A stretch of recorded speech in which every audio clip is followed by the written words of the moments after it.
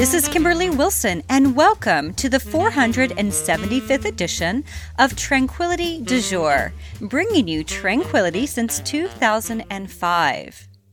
Tranquility du Jour is a series of nourishing conversations about living a full and meaningful life, infused, of course, with doses of tranquility. In this week's edition, I chat with Jennifer Maagendans all about zero waste. Learn what it is, how to incorporate it in those small baby steps, and what supplies to tote to the grocery store. A reminder that on Sunday, December 29th is our next online free event, Planning 2020 TDJ Style. And everyone who's purchased Year of Tranquility and or the Daybook and signed up for their bonuses online, you will in turn get your invite to join us, and it will be via YouTube Live. And you'll, of course, get the private link. So if you haven't received that yet, feel free to drop me an email or go to your bonuses page and you will find it there. Also, New Year's Eve mini retreat. Those of you who are local, I'm doing my annual yoga, reflection, dreaming 3-hour session at YogaWorks Dupont here in Washington, D.C. And then January 5th. Okay, that is our the following free event, and that will be happening 8 p.m. on a Sunday night, January 5th, and that's the Tranquility du Jour Live New Year Fresh Start event, and would love to have you join for that. And there is a link in the show notes. You can find that at kimberlywilson.com/475. So our featured guest, Jennifer Maagendans, is a yoga teacher, entrepreneur, and environmentalist. She's the director and founder of Luna Yoga in Old Montreal. Practicing yoga since 1996, she has a background in gymnastics, is a certified Jivamukti Yoga Teacher, and holds a degree in environmental studies from Concordia University. Her teaching emphasizes inner peace and happiness, as well as a strong connection to the earth. In addition to her teaching, she's led retreats in Canada, Mexico, and Costa Rica. In 2008, she released her first instructional DVD and followed it up in 2010. And Jennifer and I went through the Jivamukti Yoga Teacher training. How long was it? It was like a month. It was a long time, and loved being with her. And that's when we became friends. And that was 2007. And so she's just an absolute dear. And I think you're going to learn a lot in this podcast.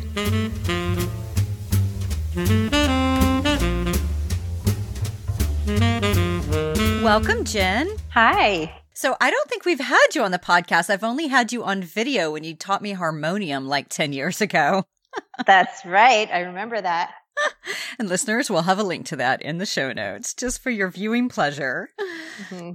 So let's chat zero waste. So whenever I was visiting you in September, you mentioned that this was something that you'd gotten into. And I was like, oh my gosh, good, because I've been wanting to interview someone on this.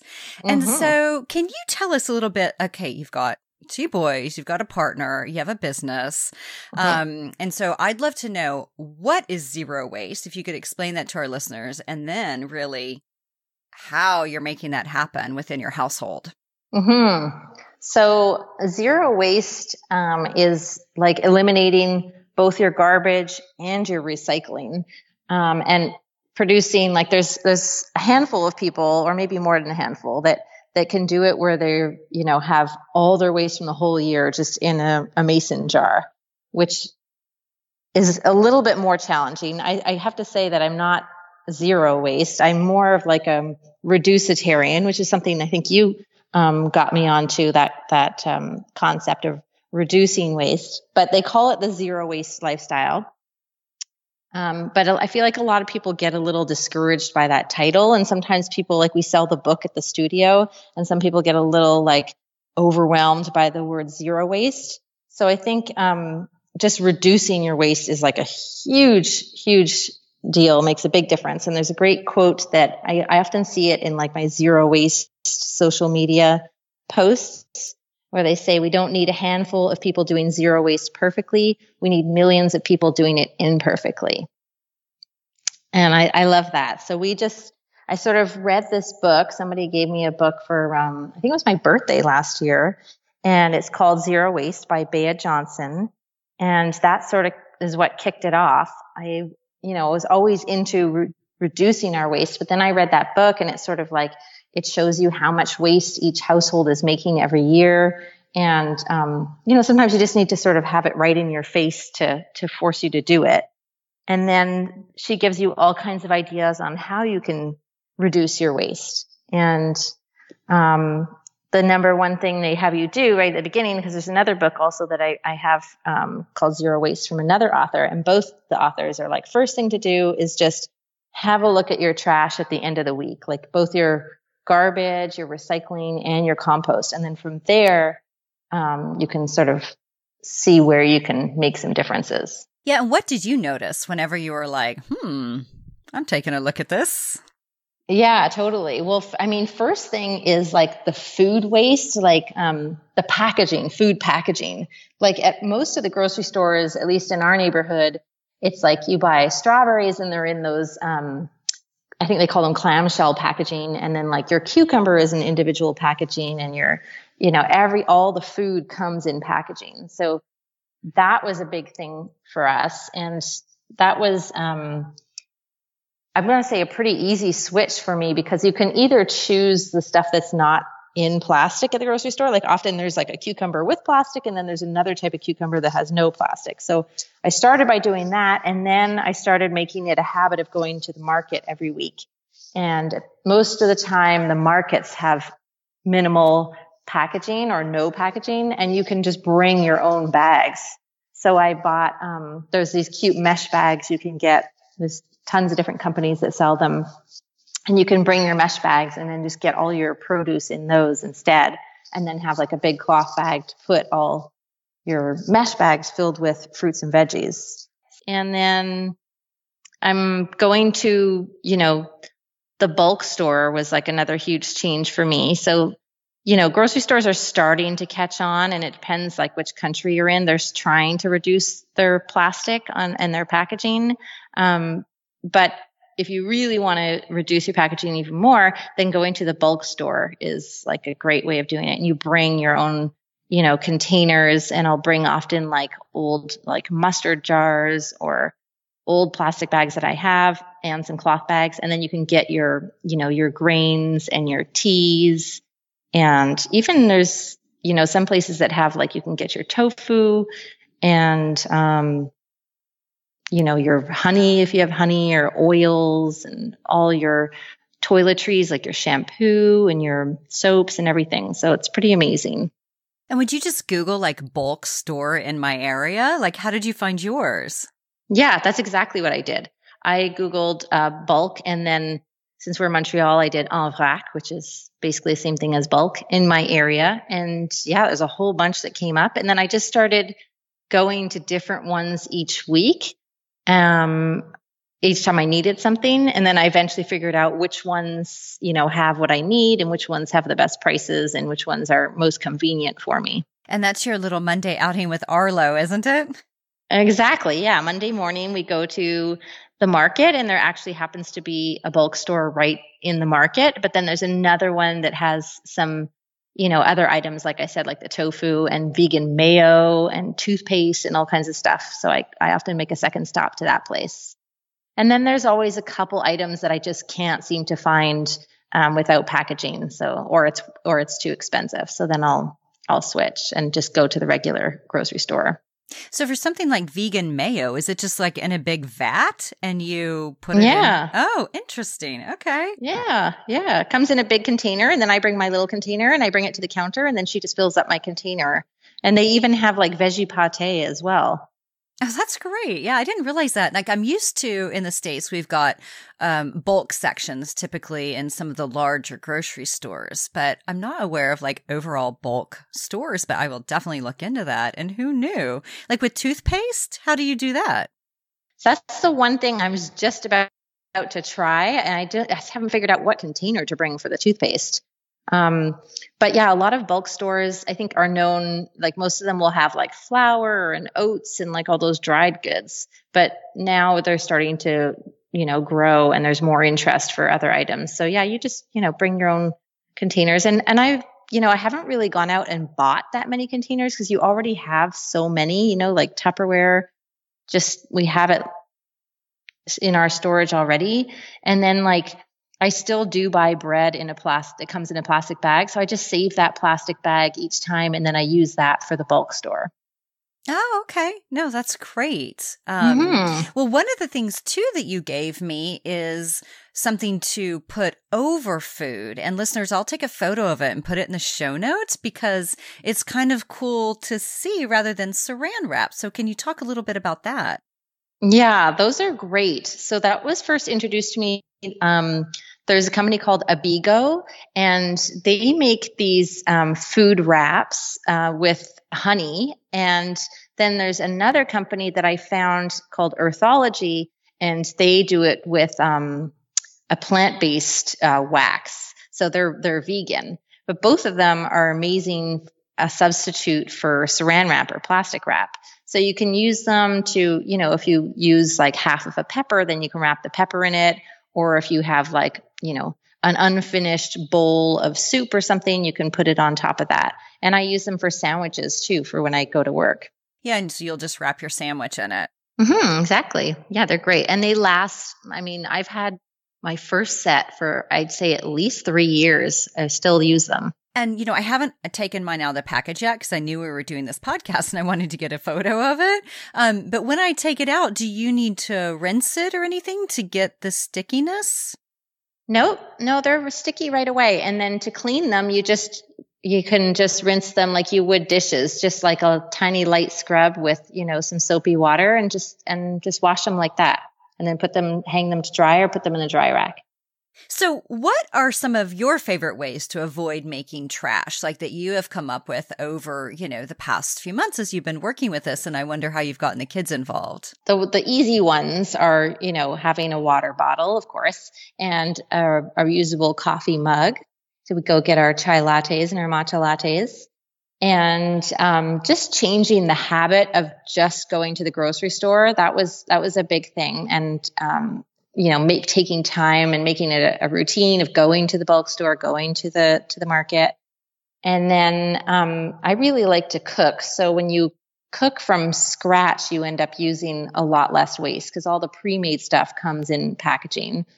And for the kids, every week I make a big batch of muffins. So that way when Levi goes to school, I've got him a cute little muffin container that's made out of metal.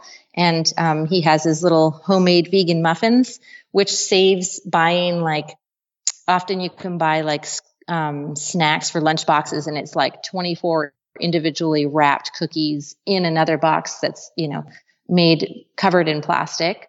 So making your own snacks is great.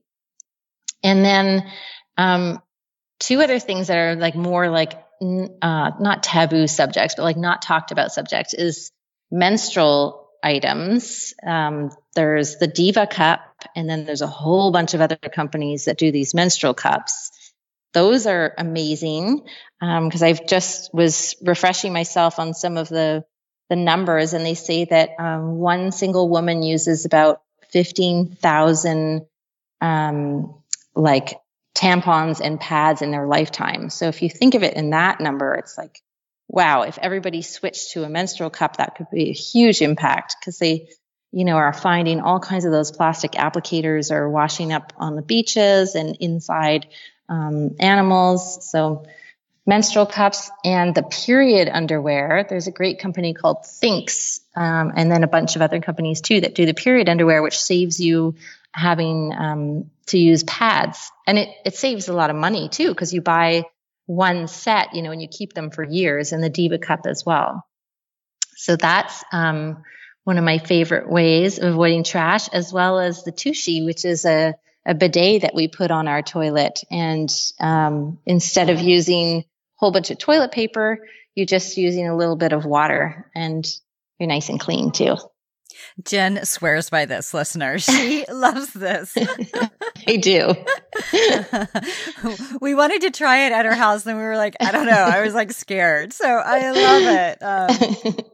Yeah. And you saw the woman who created that speak recently, right? Mm-hmm. Yeah. Miki Agrawal. She actually created both those companies, the Thinx underwear and the 2 sheep a days. And she has a book. Is that correct? I think she has 2 books. Yeah. One is, I'm blanking on the name, but she does have 2 good books. Okay. It's not going to come to me. Yeah, no worries. Listeners, I'll put a link in the show notes to those. Because she talks a bit about zero waste, no? Yeah, she does. Yeah, definitely. I mean, that was part of her inspiration, was to help, do something that's more eco-friendly, and then also to sort of change people's attitudes. It's like sort of periods are not, it's sort of like you don't talk about these things, or, a bidet, those things too.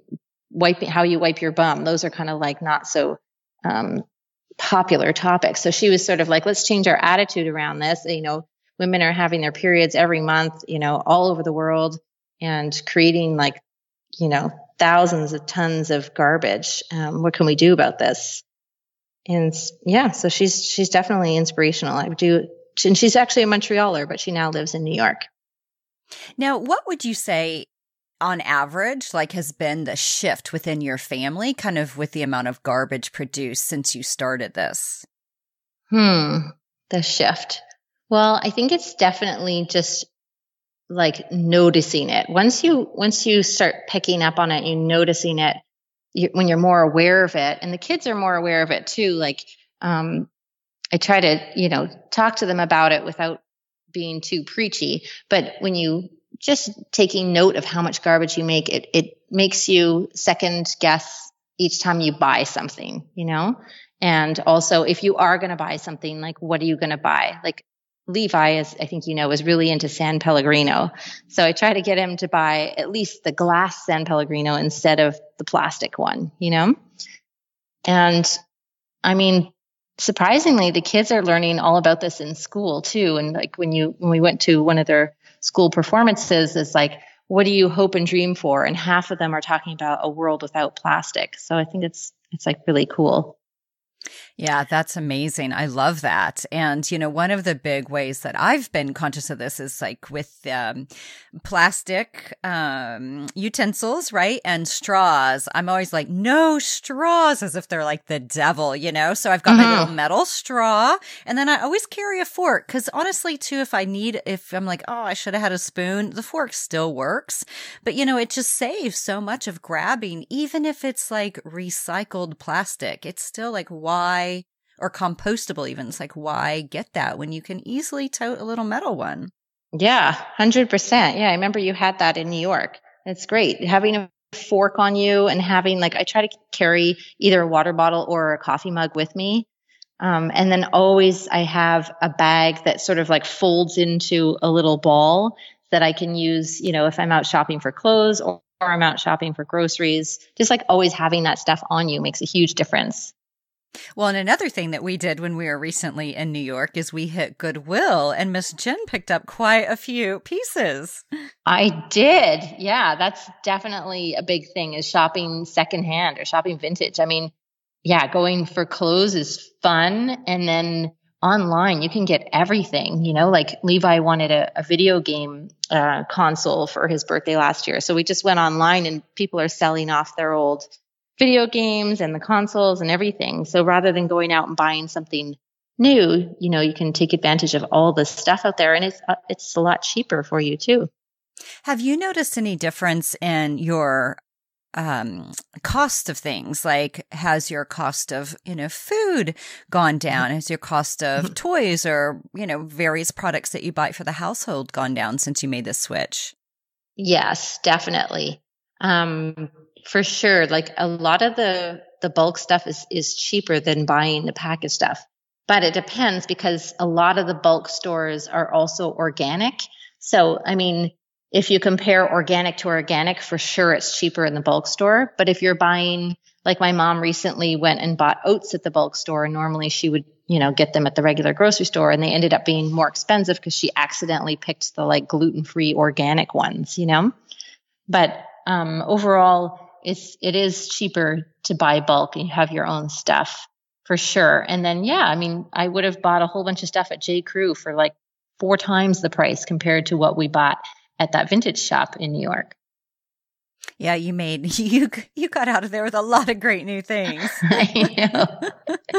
Yeah, and it feels good too, right? You don't like every time I buy new stuff, I feel like a little bit guilty. But when you buy like secondhand stuff or used stuff, you feel good about it. Totally. I mean, I got that blazer, which God only knows what that would have cost, but a Theory blazer, which I don't really know Theory, the brand. I just know it's expensive because it has its own store. And, a great little fitted thing for $15 at Goodwill. So and I don't know that it had been worn because it still had, you know how on the back of jackets, they'll do that little X with thread to keep the flaps down, and it hadn't been cut. So I don't think it had even been worn. Yeah, I know. It's amazing. Now, what would you say has been kind of most surprising or challenging about the switch? Because I just picture you going to the grocery store and showing up with all these mason jars and things along those lines. So it probably took a little while to get used to like, okay, what do I tote?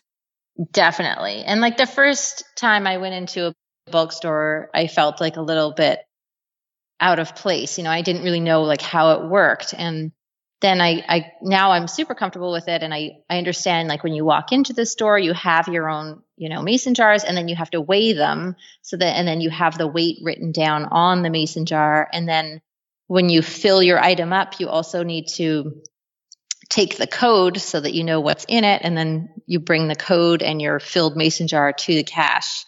And so there's, it was like a little bit of a learning curve. It was, didn't take much time. But I feel like what's challenging is things take a little bit more time. Like I could definitely go to the grocery store and get everything in one shot, as opposed to going to the market and then going to the bulk store. Like it takes a little longer, but I always make a little event out of it. And I go with Arlo, who's 4, and he loves to like fill up the bags and fill up the mason jars. Like he wants to be a part of it. And then when we're at the market, all the farmers are getting to know him. So they often like hand him a cucumber or an apple or something. So he's, it's an event. We'll sometimes go for a latte or go for lunch too, but it does take a little bit more time. And then, the first couple times I didn't have the right containers, and now I'm gathering up more containers and more bags. So you just kind of got to change your routine. And then the other challenging thing can be like, it's not that often, but sometimes you feel that judgment from other people. Like I have a friend who said to me like, oh, right, you don't use plastic. Like kind of like the same attitude sometimes people get towards vegetarians, you feel that judgment, like they know they should be doing it too. So they kind of like, make you feel that you're acting as if you're better than them, although you're just trying to do your own little piece in the world, But in general, people have been surprisingly like really interested in it and inspired by it. And I even brought a container this summer to a little restaurant down the street, Olive and Gourmando, which I'm sure you know. We've taken you there. And it's like a really busy, popular restaurant. So I was like a little hesitant to bring in my own container and wasn't sure how they would react. But they were super nice, and they were like, oh my gosh, what a great idea. And we should, if only more people would do this. So I think the challenging part is just the time and changing habits, that's it. And whenever you say you took it to the restaurant, was it for your to-go items? Yeah, exactly. Yeah. Mm-hmm. Right. Because if you think it's often styrofoam, or sometimes it is, those plastic containers that have a top that, you can reuse and reuse. But still, if you can bring your own, then why not? Mm-hmm. Yeah. And then if you, also get in the habit of saying like, I don't need a napkin, I don't need a fork. Cause they usually just automatically pack it with like 2 napkins, a fork, maybe like salt or sugar, depending what you're getting. So if you can kind of get in the habit of saying like, I don't need anything, thank you, I've got everything at home, or I'm at the office, I've got everything. And then just we have a little jar at the studio where we have a bunch of forks and cups and napkins and things like that. Yeah, I love that. I think that's a great reminder too for listeners who, even in their work environments, it's like having these things there if possible, right? Versus all of the plastic. And, and somebody just has to be willing to wash, which is not the end of the world. It's a lot better than, tossing the plastic constantly. For sure.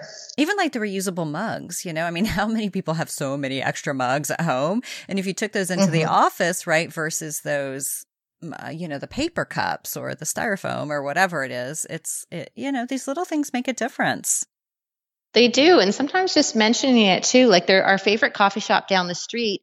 We always bring our reusable mugs, and, the guy behind the counter will comment on them, or somebody will comment on them. And I just kept suggesting, hey, you should sell them here. I'm sure people will be into them. And I've been suggesting that for like over a year. And then he finally actually did it this summer. And he was like, oh my God, they're selling like hotcakes. So sometimes it just takes like somebody suggesting it or being annoying and suggesting it several times. And then, it makes a difference.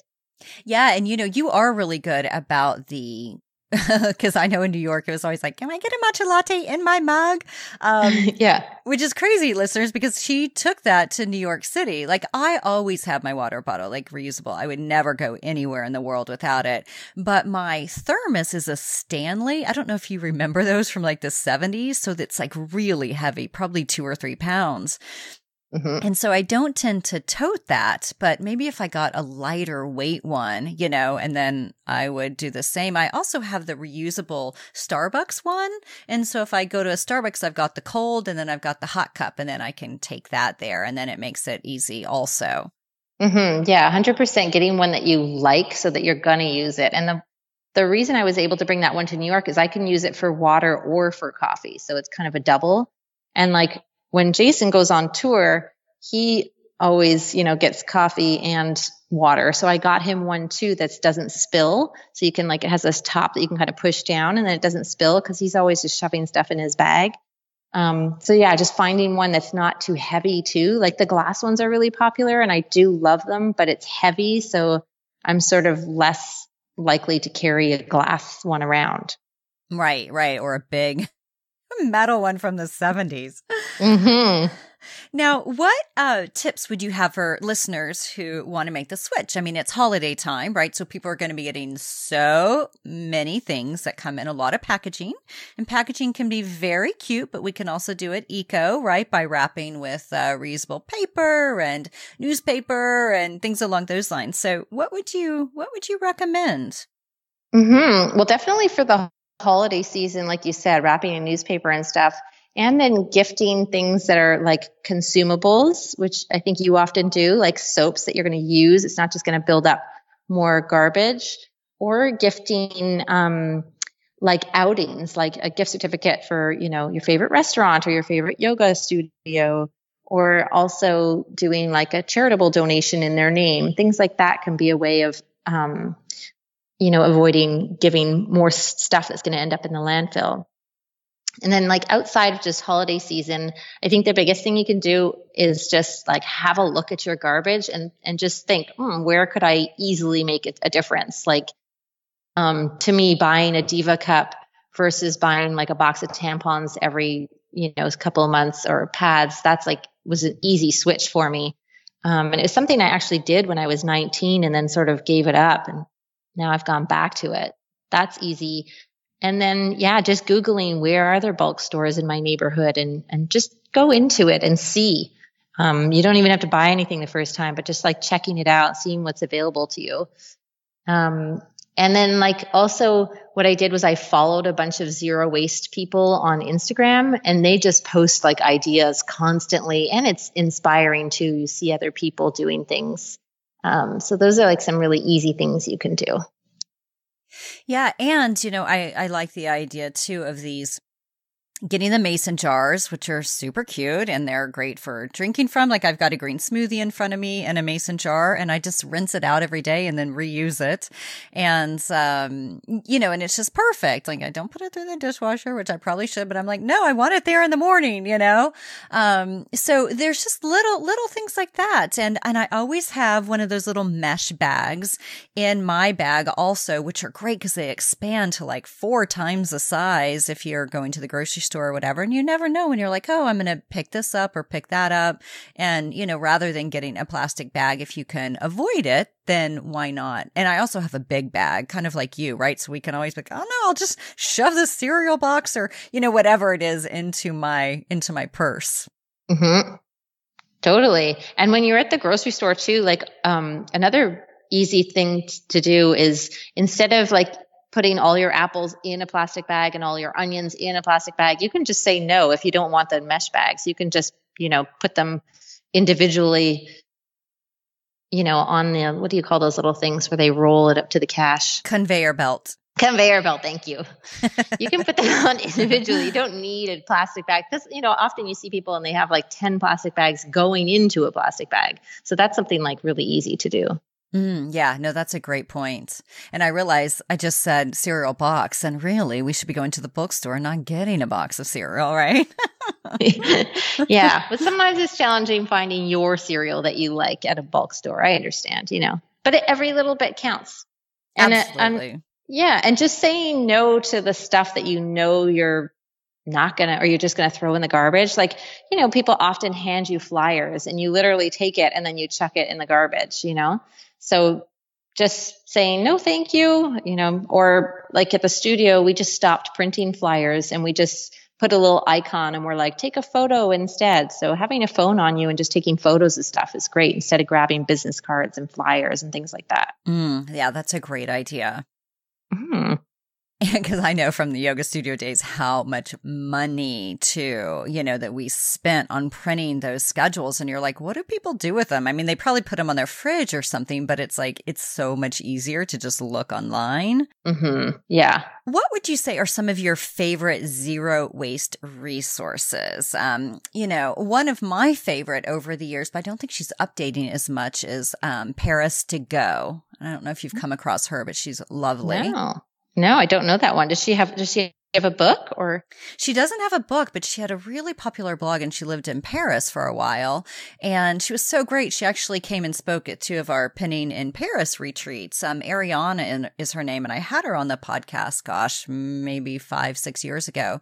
But yeah, she's got a lot of zero waste resources, but I don't think she's updating her blog as much anymore, but it is beautiful. And she's one of those who's like, here are the 10 clothing items that I own. And here is my toothbrush. And, where it's like, and hasn't washed her hair in 3 years and it's super luxe. It's like gorgeous, so it's really interesting. So you can go in so many different directions with this, but, for our listeners who may be like, I want to dip my toe in the water and still wash my hair. Like, what would you recommend? Totally. Well, for the hair, particularly, shampoo bars are like all the rage in Montreal. I don't know if it is like that in the States too, but there's shampoo bars instead of the liquid, and they always come in like biodegradable packaging. And one of the girls here, Shannon, she makes them in her company, Audrey. She's got all of her products are vegan, all natural, and all in like minimal packaging or biodegradable packaging. So I love her stuff. And then the Thinx underwear, the Tushy bidets, and then my 2 favorite books is the Zero Waste by Bea Johnson and Zero Waste by Shia Su. And they both have different things to offer. I like Bea Johnson because she was like the first person to write about zero waste. I think she was one of the first zero waste people who wrote a book. And then and she's got 2 kids, so she can kind of relate to that. And then Shia Su, she has a book called Zero Waste as well, and she's vegan, so she kind of gets over to those vegan ideas too. And then, like I said, just on social media, there's a gazillion zero wasters. I can't think of one in particular that I love, but just if you punch in zero waste, they all are inspirational. Yeah, and I love because it does often go hand in hand with minimalism and veganism and, so many different, or vegetarianism, whatever, resonates most for people, or reducitarianism. And it is. It's just this way of being like more conscious and questioning kind of the way we've always done things. There's that Maya Angelou quote that's basically like, when I knew better, I did better, right? And so, it's not about perfection, as you said. It's just about making small tweaks, like get a freaking metal or silicone straw, and there you go. Yeah, absolutely. Great. Well, any final any final thoughts about zero waste? I think it comes back to the quote that I said at the beginning. We don't need a handful of people doing zero waste perfectly. We need millions of people doing it imperfectly. I love that. I feel like each person makes such a huge difference. And I think, climate change and the environment are such huge topics in the world today. And a lot of people are like pushing for the government to do something. And for sure they should. But I think just recognizing that each individual makes a huge difference. So like every time you go out and you bring your mug, instead of getting a plastic one or getting like one of those cardboardy ones, you should, feel good about it. And, my last question for you, Jen, is the name of this podcast is Tranquility du Jour. So my question for you is, how do you find tranquility in your everyday, being a mama to two boys, well, 3 if we count Jason, partner to Jason, running a yoga studio and just being an overall fabulous lady? Aw, well, number one, make sure that I do yoga at least 3 times a week. And that's huge for me. I need to get outside and be in nature. So all those things bring me tranquility. And then, I constantly remind myself of how lucky I am, for the life I have, for everything in my life. So just being mindful and being grateful and exercise, eating well makes me feel good, and just trying to be in the moment. Beautiful. Thank you so much, Jen, for being here with us today and for the beautiful work you put out into the world. Aw, thank you for having me on your show.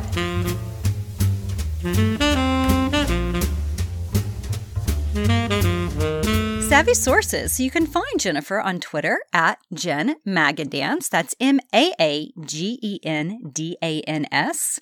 On Facebook, Jennifer Maagendans. And on Instagram, Jen Maagendans. Now, in the show notes, you're going to find a lot of resources. You're going to find a resource of the 2 that she mentioned, Zero Waste Home and Zero Waste, by the 2 lovely ladies that she mentioned. All sorts of great information there. Shampoo bars, food wrap, bidet, mesh produce bags, and more. You're also going to find that video that I mentioned of Jen teaching me the harmonium 10 years ago, 2009. What's funny, she taught me that, and then I was in India shortly thereafter, maybe a month or 2 after, had a private harmonium lesson, and the teacher stops midway, looks at me, and was like, I think we need more time.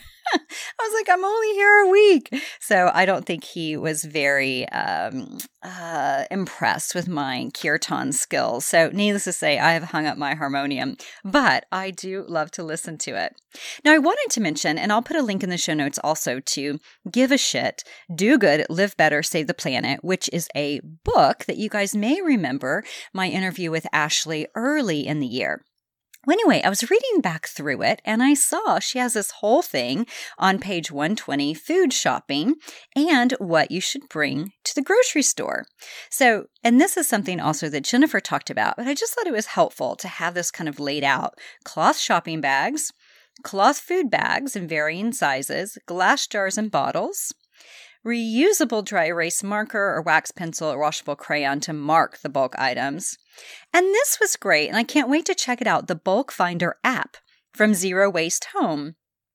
Because you may recall I asked Jennifer, I was like, how do you know where to get your bulk items other than some of the larger grocery stores? And I thought it was really interesting that there is an entire app for this. So I will have a link to that also in the show notes. So be sure to check it out. And also a big, big happy holidays to everyone. I hope that you are traveling safely and settling in for a nice few days of rest and relaxation. And let's stay connected. I love hearing from you. Please, if you have a moment, to share a review of the podcast on iTunes or over on Amazon with any of my books, would be so, so grateful. Also, visit KimberlyWilson.com/podcast for more episodes and the Tranquility du Jour podcast app. Of course, you can subscribe in your favorite podcast app, such as Apple Podcast, Overcast, iTunes, Spotify, etc. And if you'd like to receive a little dose of love every so often in your inbox, sign up for Love Notes, and this gives you exclusive content, personal updates, giveaways, and access to multimedia resources. There's also a link to my 6 books, ways to find me on social media, and a link to my locally sewn, vegan, eco-friendly clothing line, Tranquility. Wishing you a wonderful, wonderful holiday season. And thanks again for tuning in and listening. You're beautiful, and I can't wait to connect again in 2020.